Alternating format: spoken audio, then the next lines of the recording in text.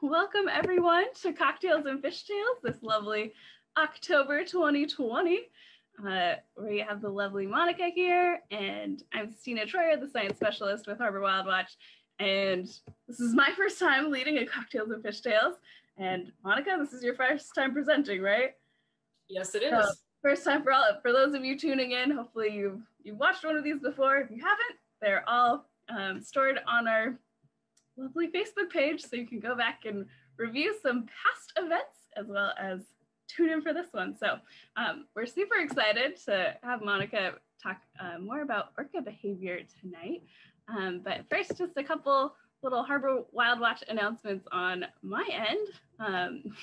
Rachel and I were out all afternoon filming some exciting salmon content. A lot of it was for our upcoming virtual salmon field trips. So if there are students you know or teachers who you think might need some or desire some salmon content, definitely get in touch with us. We'd be delighted to share that content with you, so you can come learn, have fun over at Donkey Creek and Austin Estuary Parks. For November, we're kind of gearing up for a salmon season, since we can't do Chum Fest in person this year, where we celebrate the return of the chum salmon.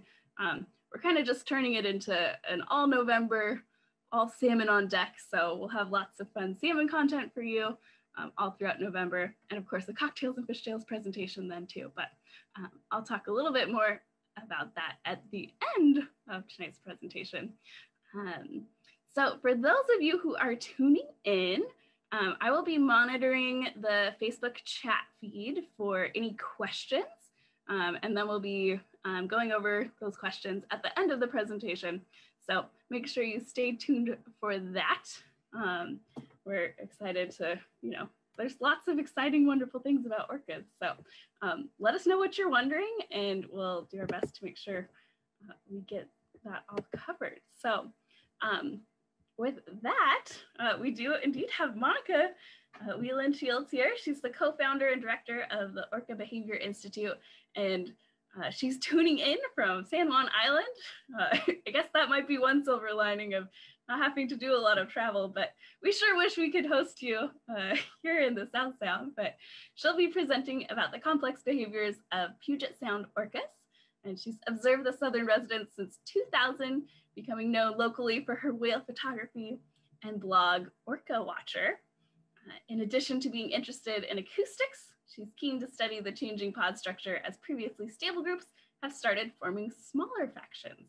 And we also have a Harbor Wild Watch volunteer, Ellie Sawyer, and when she saw that this presentation was on her docket, she said, "Monika is one of my favorite whale people ever."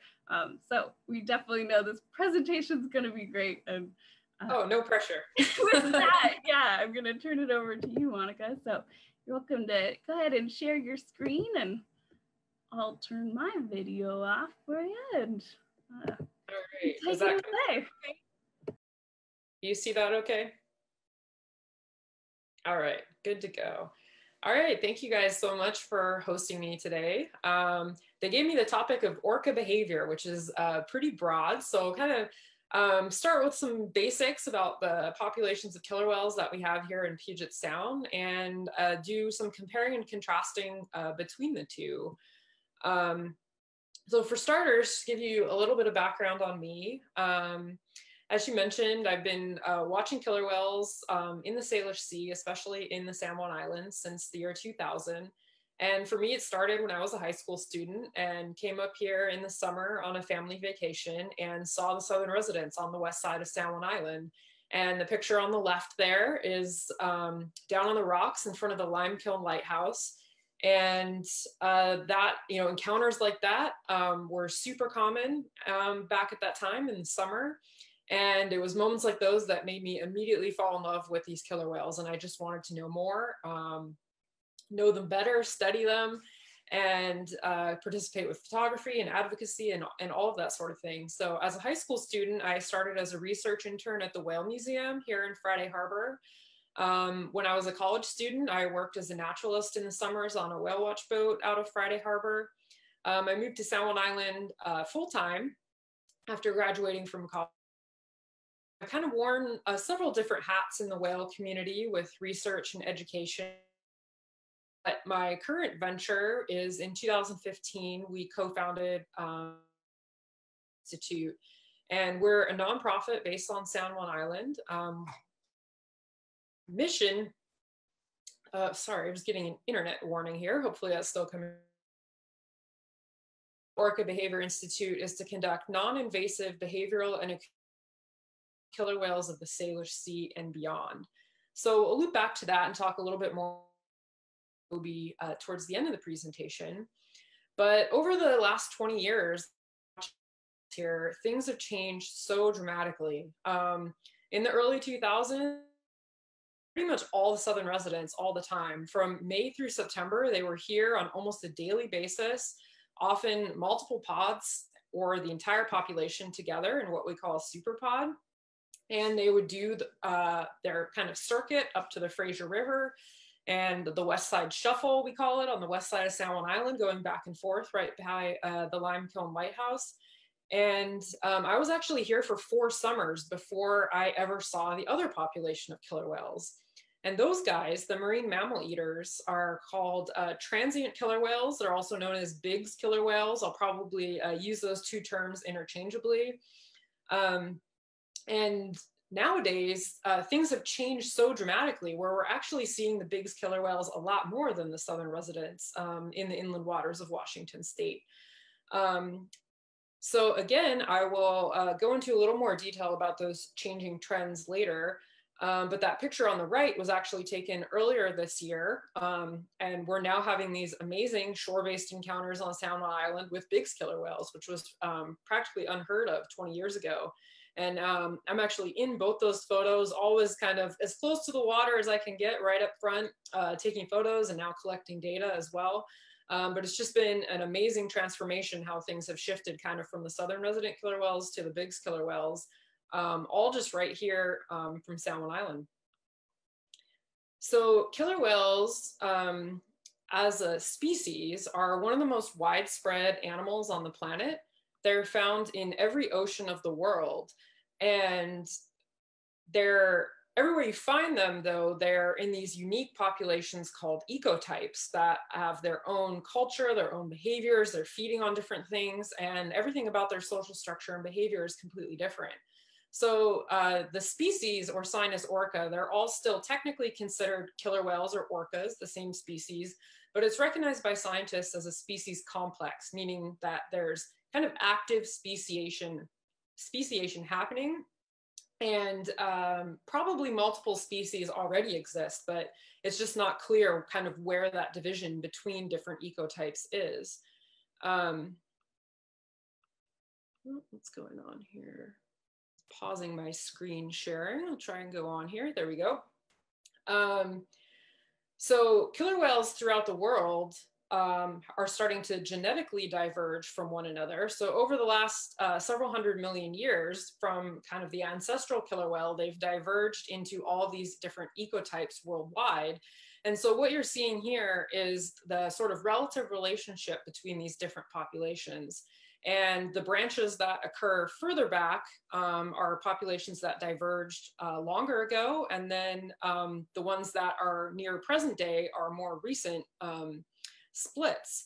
And what's really interesting with the resident and transient killer whales that we have here is that they're in the same geographic area, but they're actually among the most genetically distinct killer whale populations in the world. So even though they're living in the same place, you might suspect initially that they may have diverged from one another really recently. But these guys have not interbred with one another for many millions of years. So, sorry, hundreds of thousands of years.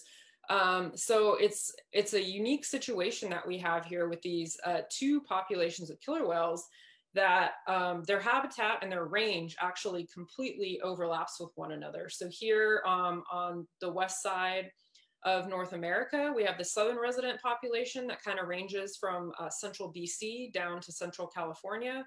And then the transient killer whale population, which roams from Southeast Alaska down to Southern California.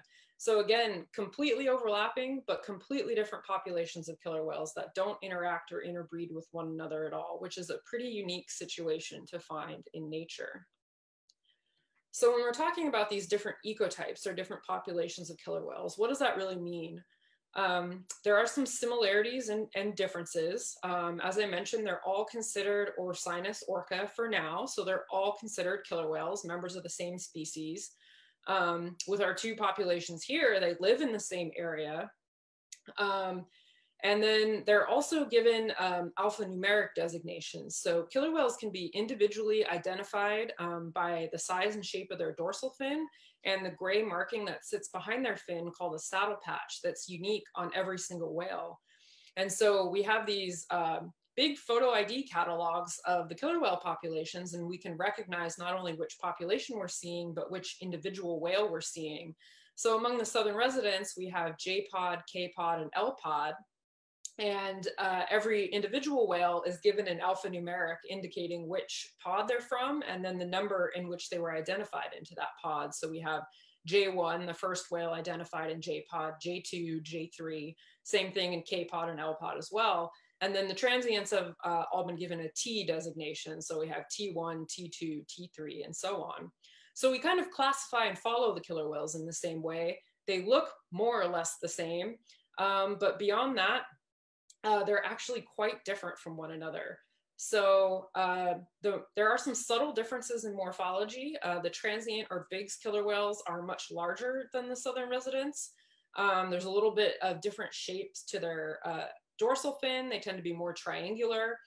They tend to have just solid saddle patches, whereas you can see in the upper right, southern residents sometimes have open saddle patches that kind of look checkmark shaped. But overall, they have the same coloration. And then the other differences, we talked a little bit about genetics, but we're going to kind of go through these others here as we compare the two populations that both live here in the Salish Sea. And the primary difference between the southern residents and the transient killer whales comes down to their diet. The transient killer whales are the marine mammal predators. And you can see here that their main prey items are harbor seals, harbor porpoise, stellar sea lions, and Dall's porpoise. And those four species make up more than 90% of their diet. And this data comes from a study that looked at the population across their whole range from Alaska to California. But we've done similar comparison here in the Salish Sea. So when the whales are just in Washington waters here, and we found that these percentages hold up pretty similar. So more than half of what they're eating is harbor seals. And then the other species kind of fall into place after that. They do occasionally take baleen whales, such as minke whales, but in general, this population is feeding on the smaller marine mammals. And there's a different outer coastal population that will feed on the gray whales during migration and things like that. So there's sort of the Biggs killer whale population, I should mention, is kind of subdivided into these intercoastal and outer coastal populations. And the intercoastal population, the ones that come into the inland waters and are seen near shore more often, is a population that currently numbers about 350 individuals. And contrast that with the southern residents, the three pods that I mentioned, J-pod, K-pod, and L-pod. Currently there's just 70 some individuals in the population. It's thought that historically they used to be much larger, but overall it's a smaller population. And these guys are the fish eaters. And they're not just eating all the fish that are out there, they're very picky eaters. And this chart is showing their diet for the months of May through September. And you can see that Chinook salmon dominates what they're eating. And that holds up for the rest of the year as well. Though as we shift into the kind of the fall and winter months, chum salmon does make up a larger portion of their diet. They tend to head down into Puget Sound this time of year, kind of October through December pretty commonly, and they're going after those chum salmon runs. But overall, they're focusing on Chinook and salmonids in general. So more than 95% of their diet is made up of salmonids, and it's thought that more than 70% of their diet year round is Chinook. And this difference between what they're eating allows these two populations to coexist in the same habitat because they're not competing for resources. But what's really interesting as we continue to talk about these two populations is how everything else that's different between them kind of comes back to this topic of prey. So let's talk for a moment about acoustics. That's kind of my first introduction into killer whale research came through acoustics, and my undergraduate thesis at Reed College was about the shifting repertoires of southern resident killer whale vocal communication. So killer whales make three different types of vocalizations. They make echolocation clicks, which they use to navigate and forage. They make whistles, which sound a lot like human whistles and are part of their social communication. But unlike with most of the dolphins, whistles are not their primary social vocalization. Instead, they have what we call discrete calls, which are stereotyped vocalizations about 1 to 2 seconds long that are unique in structure and stable over time. And among the southern residents, their population has about 25 to 30 different discrete call types and subtypes, while the transient killer whale population has just 8 discrete call types shared across their entire population. And not only are the vocalizations that they use completely different from one another, but the way that they vocalize and how often they vocalize is very different as well. The southern residents are known for being an extremely chatty population. They're vocal probably 80% of the time. If you drop a hydrophone in, you're very likely to hear them vocalizing. And one of the reasons for that is because they can afford to be. They travel in these large groups that are pursuing salmon. They might all be spread out across the strait, and they want to keep in touch with one another and make sure they're all traveling in the same direction, engaging in the same activity. And the fact that they're very vocal doesn't affect their prey. The salmon don't respond to the fact that the killer whales are vocalizing. So it doesn't cost them anything in terms of lost foraging to be really vocal. But the transient killer whales, on the other hand, eating marine mammals, a species like a harbor seal is very aware of their acoustic environment. And if they hear a transient killer whale, they're going to get out of there. So the vast majority of the time, transient killer whales are silent. They're kind of very stealthy as they move through their habitat, and they kind of skulk in and out of these rocky shorelines and into little coves and inlets. And they're kind of detecting their prey passively by listening for them. So they tend to be vocal right after they've made a kill. When they already have something to eat, they'll be vocal at that point in time, or when they get together into these kind of highly social groups. But lately, as we've had more and more of the transient killer whales coming into the area, hearing them has become a lot more common as well over some of the streaming hydrophones in the area. So I want to play a couple of call samples for you here. First is a sample of the transient killer whale discrete calls, which I will say have a very kind of eerie sort of vibrato quality to them.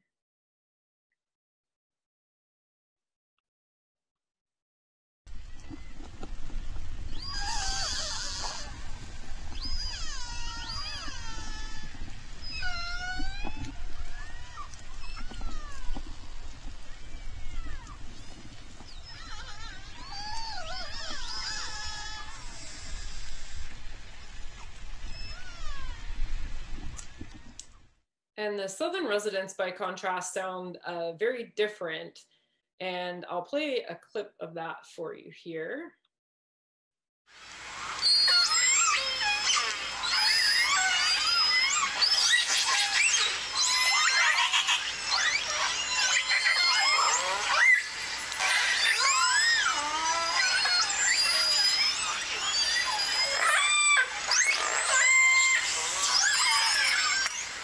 So the southern residents tend to be a lot more vocal. There's a lot of different types of vocalizations going on, and you're much more likely to hear them. And we can determine which population is present not only visually by photo identifying individuals, but also acoustically by these types of vocalizations that they make. And I mentioned that not only is their vocal behavior different, but how they move through their habitat is different as well. So here's a map of the Salish Sea and a couple examples here. So this is data from this summer, And JPOD in July spent quite a bit of time here in and around the San Juan Islands. And this is kind of what they do. They come in, they make a circuit up to the Fraser River near Vancouver, BC. Then they come back down around to the west side of San Juan Island.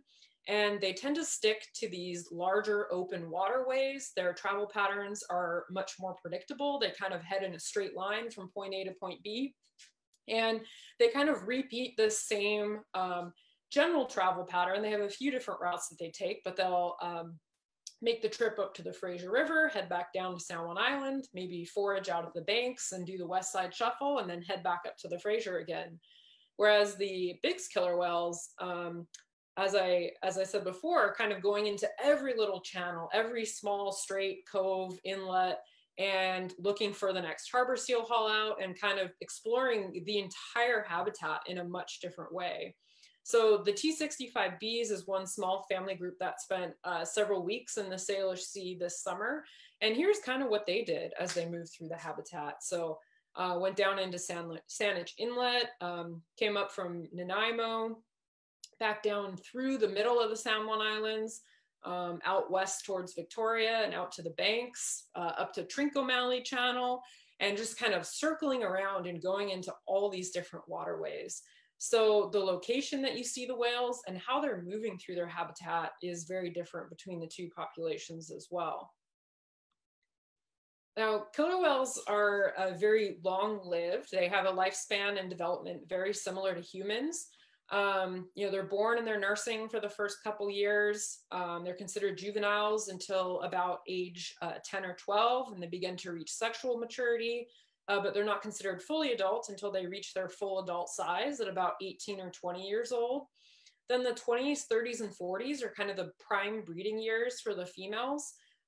Females then go through menopause and have an extended post-reproductive life period, living up to their 80s, 90s, possibly even over 100 years old.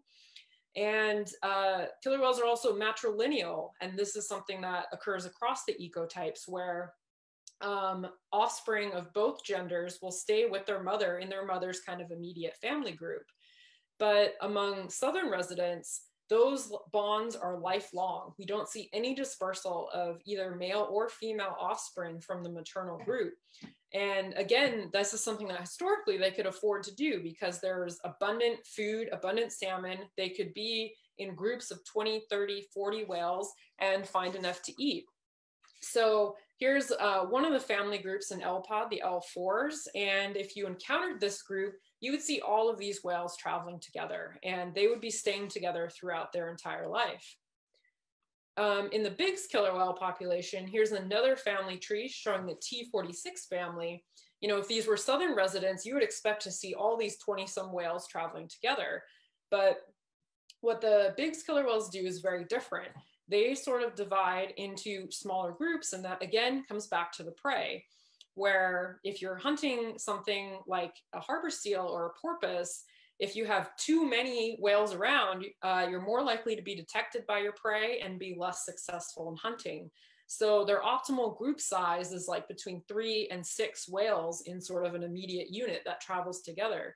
So this family group has split into all these different subgroups that travel separately from one another. And they do occasionally come back together, but in general, you might see just 5 of these whales, 3 of these whales, 4 of these whales together. Some of them even split off as individuals at time. So here you have, an entire matriline that might be traveling in 5 or 6 different groups, which is very different than what you see with the southern resident killer whales.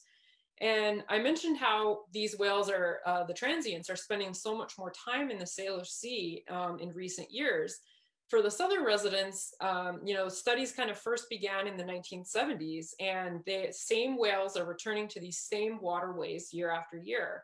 And as a result, not only do we have these family trees where we know kind of the individual and family history of all the whales in the population, but we really get to know them as individuals as well.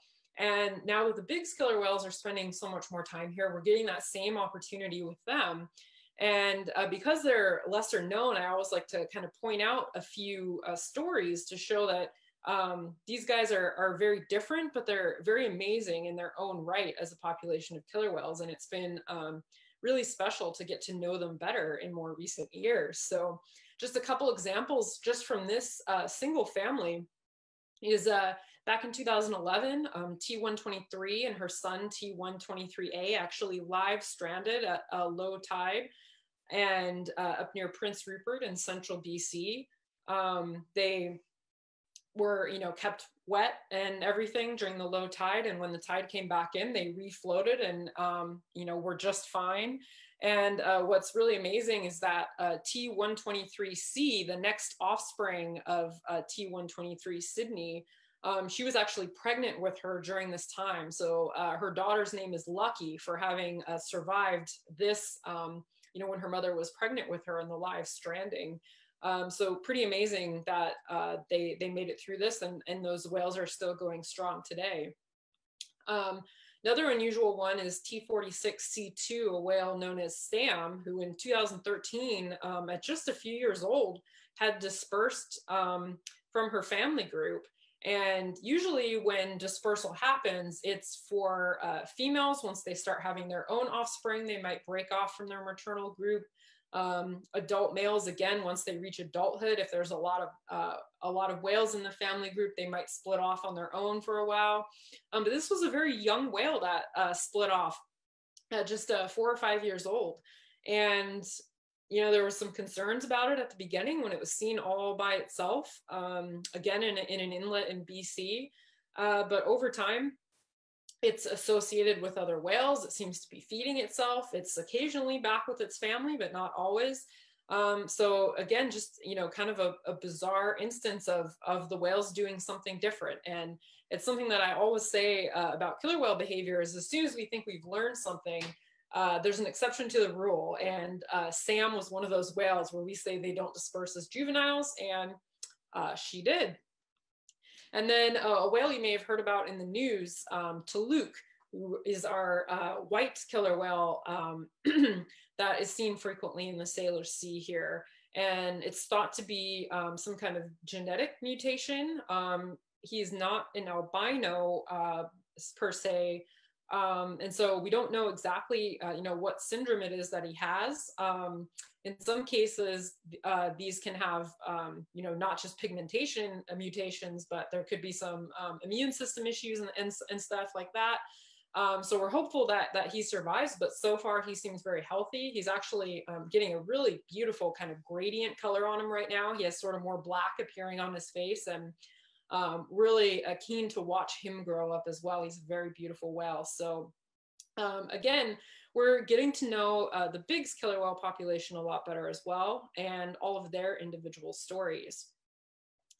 So we're so lucky to have these two populations of killer whales here, not only because they're amazing in their own right, but they allow us this incredible ability to kind of compare and contrast what's the same and what's different, especially with one, the southern residents being an endangered population. So here, this is looking back at the last 15 years, April through September, kind of what used to be the core months for the southern residents in the Salish Sea. And you can see that they were here, well over 100 days during that time period. And if you extended this graph back even further into the late 90s, it was almost daily in the months of April through September that they were here. And meanwhile, the Biggs killer whales back in the early 2000s, they were here maybe 30 days throughout that entire summer period. They were very rarely encountered by comparison. But all of a sudden, about 10 years ago, this huge switch started happening where the southern residents were here less and less in what was considered their core habitat. And the Biggs killer whales just took off like crazy, and we started seeing them more and more. And now you can see they're here themselves almost every single day in the summertime. So what's going on with that? Well, again, just like the differences in behavior, the differences in their presence, again, comes down to prey. So this is looking at occurrences of Biggs killer whales, which means not just the number of sightings, but kind of the number of unique sightings. It's a metric that's been used in these three different publications that occurred over 3 different 7-year periods dating from the late 80s up to 2017. And you can see that it captures the same trend that was on that previous chart, showing this rise in the presence of big killer whales in the Salish Sea. And for comparison, from WDFW data, here's harbor porpoise population. And you can see it follows a very similar trajectory that in the 60s and 70s, a lot of marine mammal populations experienced big declines in Washington and in the inland waters in general. And since then, since the passing of the Marine Mammal Protection Act, a lot of those populations of pinnipeds and porpoises have really recovered. And so it's not a big surprise that as those numbers have gone back up, the big killer whales have kind of realized where they can feast, and they've moved back into the Salish Sea. Now, looking at the southern residents and their salmon prey, specifically looking at Chinook salmon on the Fraser River, which is the largest river system in the Salish Sea. And it's the spring, summer, and fall runs of Chinook that were, the reason for the big presence of the southern residents in kind of those summer months. And there's a test catch fishery near the mouth of the Fraser River where they have this long-term study where they're catching, doing test catches at every day throughout the summer season, and they can kind of track salmon numbers over time. And what we've seen from that data is, numbers are lower earlier in the season and salmon numbers would kind of rise as it goes on, but we sort of lost the salmon in April and in May originally. Then the June numbers started to drop off for salmon returning to the Fraser River, followed by July dropping off. And now August is beginning to drop off as well. And so it's no surprise you overlay the presence of the southern residents over that, and as the prey has diminished, their presence here has diminished as well. So they've had to go elsewhere to look for food.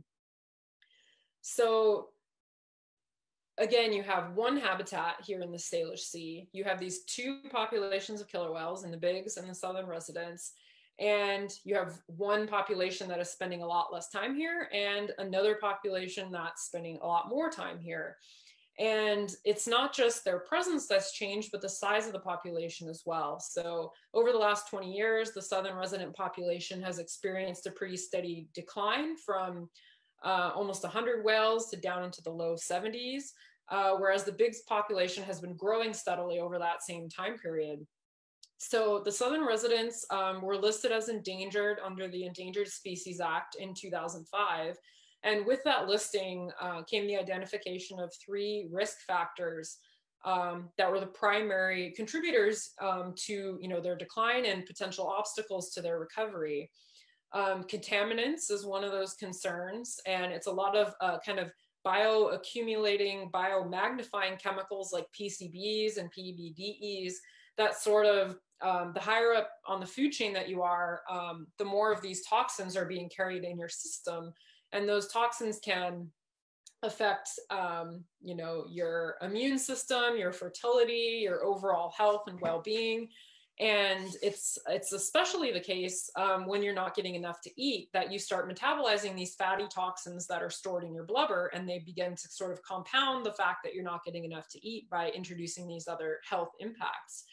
And you can see in that little food web that the big killer whales are actually 1 trophic level higher above the southern resident killer whales, because they're not just feeding on fish, they're feeding on the mammals that feed on the fish. So the big killer whales are actually carrying even higher toxin loads than the southern residents, yet their population is increasing because they have enough to eat. So those toxins have less of an impact on them.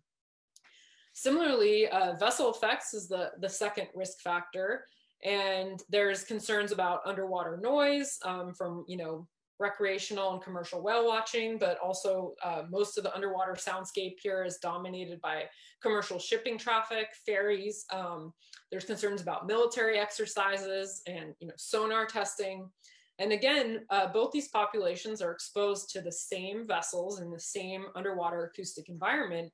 But the impacts of that vessel noise will differ depending on how much you have to eat. If you have harbor seal around every corner, it doesn't matter so much if your environment is noisy or if it's quiet. Whereas if you're looking for salmon that are becoming more and more scarce, that underwater noise starts to have a bigger masking impact because you have a louder environment and fewer fish, and you're having a harder time finding the fish that are present as a result. And then, of course, prey, and specifically the decline in abundance of Chinook salmon, is by far the most significant risk factor that's impacting the southern resident population, not only impacting their presence here in the Salish Sea, but their overall ability to survive and reproduce as well.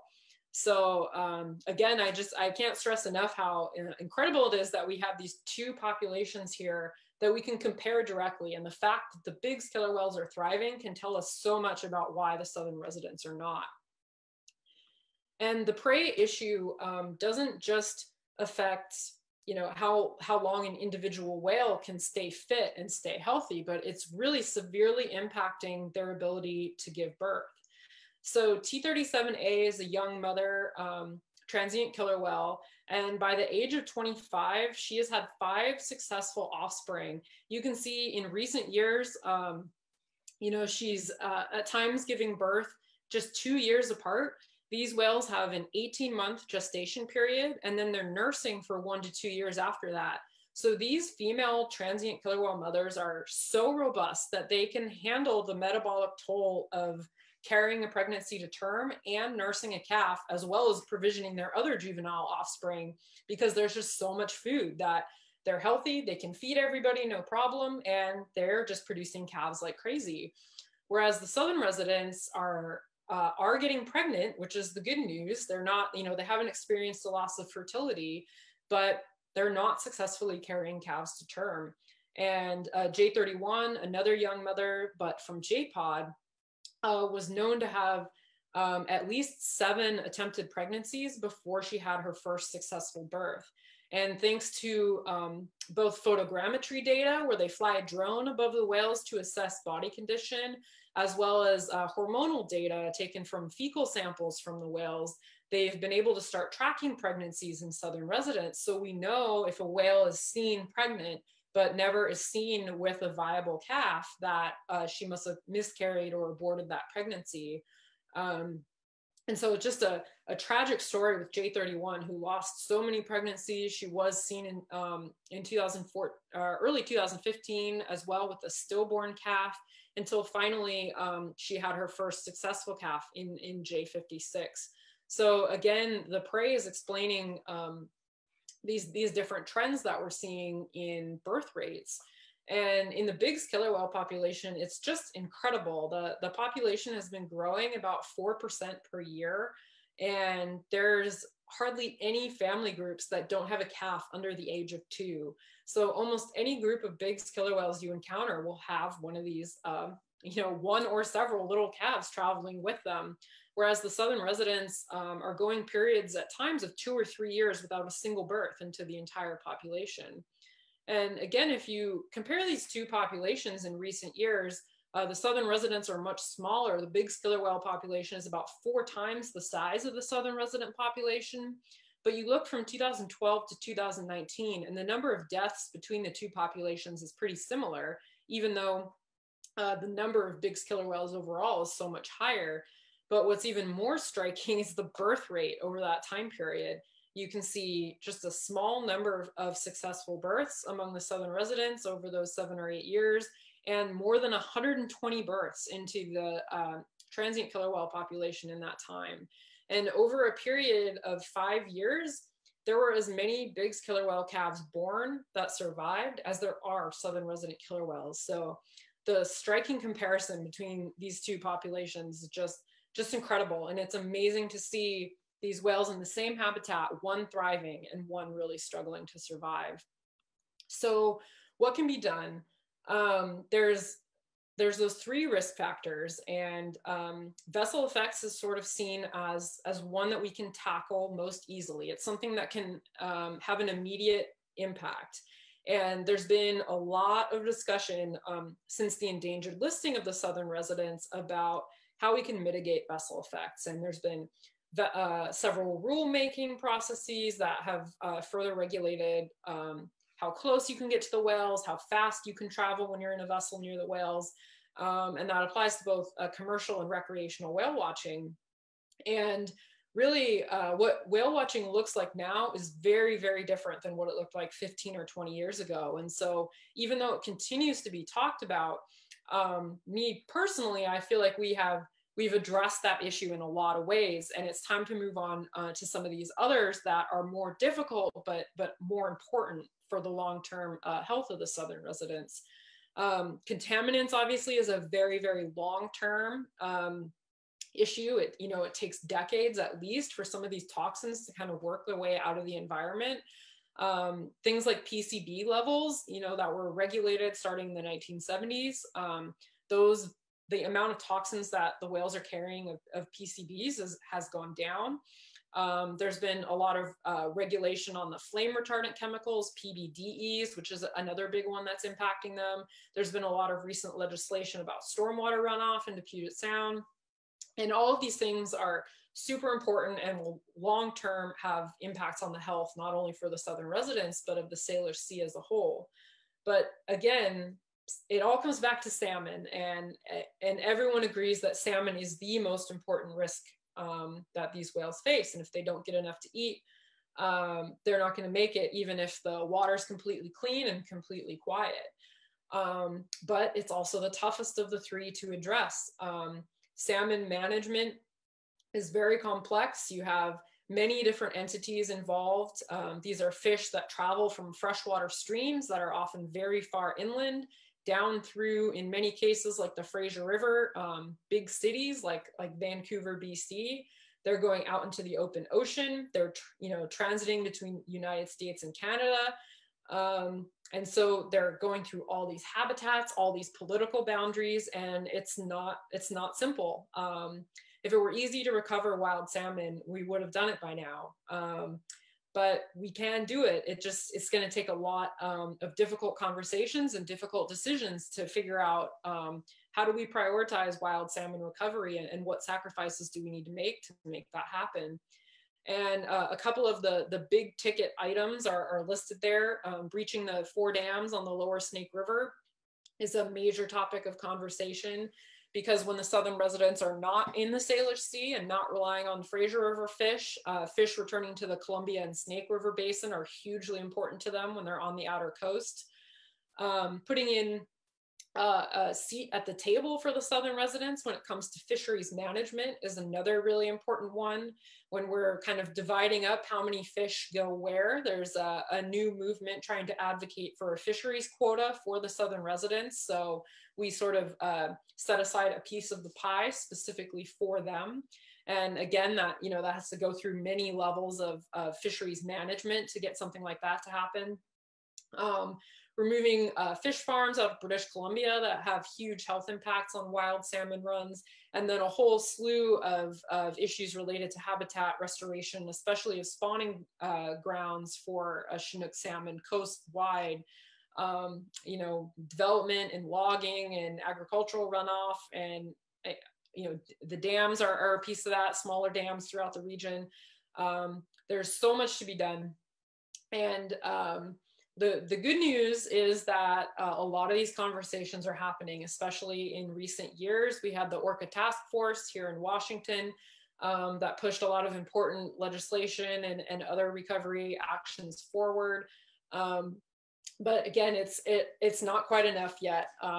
There has to continue to be conversations, and we need to really put the salmon issues at the forefront, because we need to start addressing these now, because they will also take some time to really, have an impact and let the salmon populations recover to allow the southern residents to recover as well.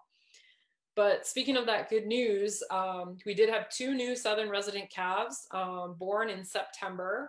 We had J57 born to J35 Tahlequah, who's the mother who carried her deceased calf for 17 days back in 2018. So her next pregnancy was successful. And then just a couple weeks later, J58 born to J41 Eclipse, also in J-Pod. And so what these whales are showing us, which they did in 2015, 2016 as well, when we had a baby boom, is that when they do get enough to eat, they can successfully carry pregnancies to term and have viable offspring. And the baby boom in 2015 and 16 was correlated with kind of an artificial spike in salmon due to hatcheries and hatchery management. And all of a sudden, once they got enough to eat for a couple years, we had something like 11 births into the population in 13 months. So the good news is they're fertile, they're capable of carrying pregnancies to term, and we just need to give them the chance to do so by making sure that they get enough to eat.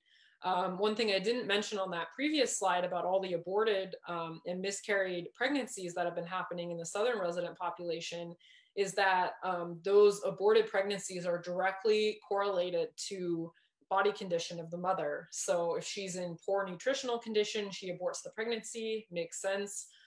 She doesn't have enough nutrition to support both her and the calf. But when the mothers are robust, when they're well fed, they can successfully have these calves. And that's what we want to see more of. You may have seen on social media that J46, who's another young whale, would be a first-time mother, is also very pregnant based on photos from when they were down in Puget Sound just a few days ago. So we're hopeful that there might even be more calves to come in the very near future for the southern residents. So looping all this kind of back to the Orca Behavior Institute and what we do, it was these dramatic shifts in habitat usage by both the southern residents and the Biggs killer whales that kind of motivated us to form our group. And we wanted to put some data behind these sort of anecdotal trends that everybody who's here watching whales had kind of noticed, but it hadn't really been documented in the literature. And that includes sort of the presence and the abundance changes that I've talked about tonight, but also the southern residents are fractioning into smaller groups. You don't necessarily see all of J-pod traveling together anymore. They'll sometimes be in smaller groups as they search for more limited prey. And their behavior when they're present here as well is potentially shifting, where when they are here, they're spending different amounts of time, foraging, resting, socializing, and traveling. So what we do at the Orca Behavior Institute is research primarily. We're out in the field collecting behavioral data on both populations of killer whales to do some behavioral budget assessments and track some of these behavioral and social association changes over time. We also collaborate with a lot of partners in the region to track presence of killer whales throughout the entire Salish Sea and track these sort of habitat usage changes that I've talked about tonight. We have, of course, an education component, giving talks like this one, and we also work with student interns. We mentor a lot of college students working on different research projects relating to our data and that sort of thing. And then advocacy as well. You can't be involved with killer whales here without being a voice for them with all the important discussions and rulemaking that's going on, legislation. So we're really taking not only our data, but our long-term observations over time to the policymakers and to the different interest groups and stakeholders and saying, hey, this is what's going on with these whales and this is why we're seeing what we're seeing. So definitely want to encourage you, if you don't already, to follow us on social media. You can see we're on Facebook, Instagram. We started a couple of YouTube video series this year. And then we also post a lot of acoustic recordings on our SoundCloud as well. So there's lots of ways to engage with us and try to be very active on social media, not only about current events and sharing, photos and videos of our whale encounters and what we've seen and sort of the news on births and that kind of thing. But also kind of debriefing, a lot of the science and that sort of thing as it comes out. We spend a lot of time taking some of these technical reports and trying to kind of parse them down into more digestible terms. So to really encourage the public engagement whenever these public comment opportunities and everything are possible. So definitely check us out. And then if you're interested in learning more about killer whales, I also have to give a little plug for my book, Endangered Orcas, The Story of the Southern Residents, came out last year in 2019. And I was kind of amazed when I started watching The Southern Residents 20 years ago that there wasn't a dedicated book sort of about their story. And I finally decided I needed to write that book myself. So if you're interested in sort of their story and how we got here into this situation, and how our relationship to the Southern Residents has changed over time, and kind of where we need to go from here to ensure their recovery, it's a book that I'll hope that you will check out. And with that, I've kind of come to the end here. I'll turn it over to your questions. Hopefully you guys have some. And thank you again for having me tonight. We'll give the roaring applause from everyone here. Thank you so much, Monika. I think in person we would have, this roaring applause.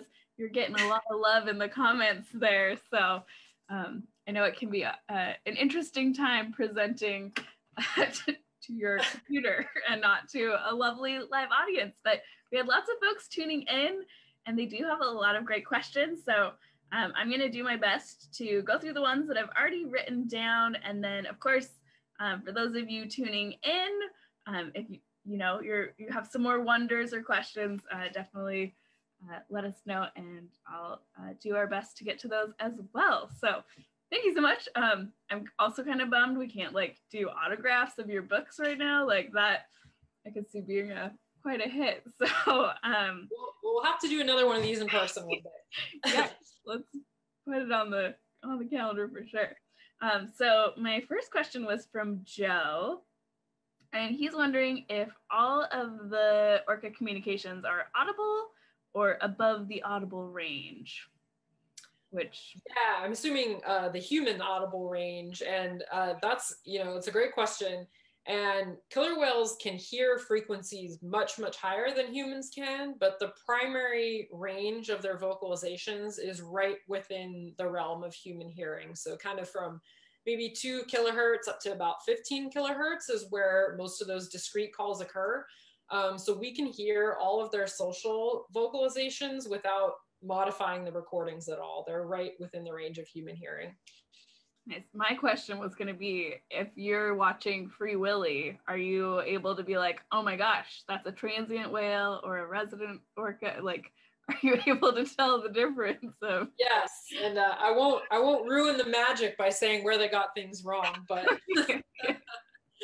but J-Pod is featured in the Free Willy movies, in the Southern Residents, in those opening wild whale scenes. That is our Southern Residents. That's awesome. Lori is wondering, how do the Northern Residents sound in comparison to the Southern Residents, which I think maybe I wrote that question down wrong. I'm going to reread Lori's question later. Let me pop over to Heaters. He's wondering if kind of between the 25 to 30 calls of the residents, are they able to share those between the JK and L pods? Or are they distinct between pod, or like per pod? Or can the pods talk to each other? Same for the 8 of the transients. Yeah, great question. So among the Southern Residents, there's 25 or so discrete call types for the entire population. And some of those are distinct to specific pods, and some of them are shared vocalizations across the pods. So each pod has a pod specific repertoire made up of a subset of those, 25 to 30 call types. So tuning into the hydrophone, we can, determine not only whether we're hearing residents or transients, but even which pods are present based on those vocalizations. So it's sort of thought that the differences in vocalization are kind of a badge of social identity. So they sort of indicate, who you are and which family group you're part of, as well as which population you're part of. With the Biggs killer whales, their vocalizations have been not studied in quite as much detail, but it seems like those 8 call types are shared across the entire population. Awesome. So then rereading Lori's question, I think that answers whether between the Northern Residents and the Southern Residents, if those. Yeah, so there's another population of resident fish-eating killer whales further off the north end of Vancouver Island, and they do sound completely different from both the Southern Residents and the transients. So It's not only the ecotypes that sound different, but the different populations as well. So there's southern residents, northern residents, you know, Alaska residents, and they're all fish-eating killer whales, but they're all distinct populations. Again, don't interact, don't socialize with one another, and their vocalizations are completely different. Very cool. What a fun thing to know. Eileen has a great question. She's wondering, will the southern residents not alter their diet? What would it take for them to make that adaptation? Like, can you just like accidentally bite a harbor seal already and notice that they're a delicious mammal and you should eat them and get all sorts of energy? Like, what's the deal? I know. Like, when you think about it from just a logical perspective, you're like, there's so many seals and sea lions and porpoises here. Why won't they just change what they're eating? And there's sort of this myth out there that they can't, you know, eat marine mammals. Like maybe they're, you know, there's something physiological about them. They're not big enough or strong enough. And that's just not true. We do see southern residents sometimes harassing and sometimes killing marine mammals. They have a weird game that they play where they kind of harass young porpoises and sometimes kill them, but they never have been seen to consume them. And the best answer that I have for this is, well, it makes sense to us. Like, why don't just change what you're eating, like figure it out. But asking them to change what they're eating is sort of asking them to change everything about who they are and how they've evolved to be resident killer whales. Because as I talked about, you know, their whole family structure and the fact that they can be together in these large social vocal groups and the way they move through their environment, it all comes down to what they're feeding on. And if we ask them to switch and start eating marine mammals, the families would have to split up. They would have to be quiet. They would have to travel in different places. It's like, you know, it's asking them to change everything that's fundamental about what it is to be a resident killer whale.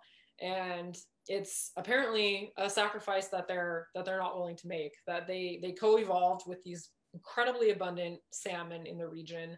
And everything about how they live their lives is related to those salmon. And, you know, rather than asking them to change to the environment that we've modified, we really need to be asking ourselves, what do we do to get these whales the salmon that they deserve? Yeah, for those of you with a cocktail out there, I think a hearty cheers to that. Carly has 2 questions. She's wondering, where can we get your book? And if you had to choose one, what is your favorite part of your totally awesome sounding research? My book is available both on Amazon and also on indiebound.org, so you can order it directly to your local bookstore. And my favorite part of my research,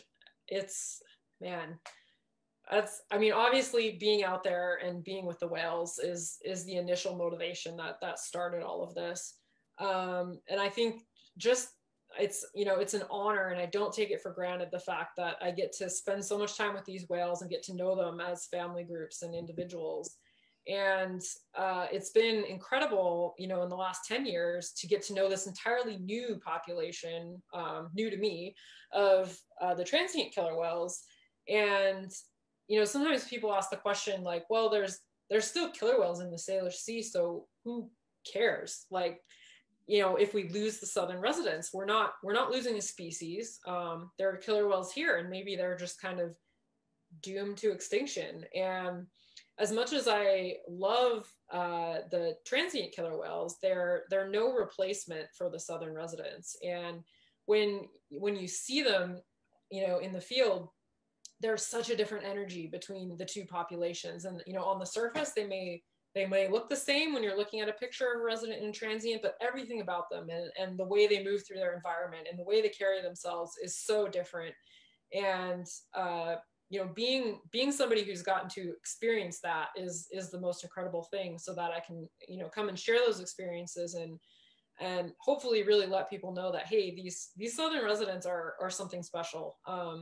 The reason that they were listed as endangered is because they were designated a distinct population segment as being a culturally unique population of killer whales that is not replaceable. And, Yeah, it's as I said, I think just being out there and being able to experience them and study them is incredible and not something I take for granted at all. Absolutely. Yeah, I think, and I know there's definitely been a big shift in more land-based viewing of orcas, and I think, I mean, yeah, just what a cool thing that you get to see them so often. And so maybe a good question is, if we wanted to see some resident orcas more specifically, sounds like we need to plan a trip up to the San Juans to get on their route. Is that like what I kind of showed was their typical summer travel pattern is around the San Juan Islands and making that trip up to the Fraser River. But this time of year, they're coming down into Puget Sound, and J-Pod was down there for several days last week. So if you're interested in seeing them in Puget Sound, I definitely recommend that you follow Orca Network. They share real-time sightings of killer whale reports in the Salish Sea, especially in Puget Sound. They have a great sightings map that shows all the different parks and water access points where you can see the whales. So, and this is the perfect time of year for it. So definitely tune into Orca Network, and you can see the southern residents in Puget Sound hopefully in the next couple weeks and months here. Yeah, awesome. I know Harbor Wild Watch is definitely gearing up for the return of the salmon. We just got our salmon observation station installed, so the chum salmon should be back here in kind of November time. So we're looking forward to that. And the whales should be coming in for the same reason at right about the same time. Yeah. Great. Okay, Rusty has a hard question. Not including orcas, what's the coolest whale? Which you might say, well, orcas are actually dolphins, or I don't know, but those sneaky mind-blowing things. But yes, what's the coolest whale? What do you think? That is a really hard question. I don't think I really can choose favorites, but to make it a little easier on myself, I'll say the coolest whale here in the Salish Sea, other than the orca, is probably the humpback whale. That has been another incredible example of the rapidly shifting ecosystem over the last 20 years. We went many decades without humpbacks in the Salish Sea after they were kind of hunted out of this area, and they've recovered with the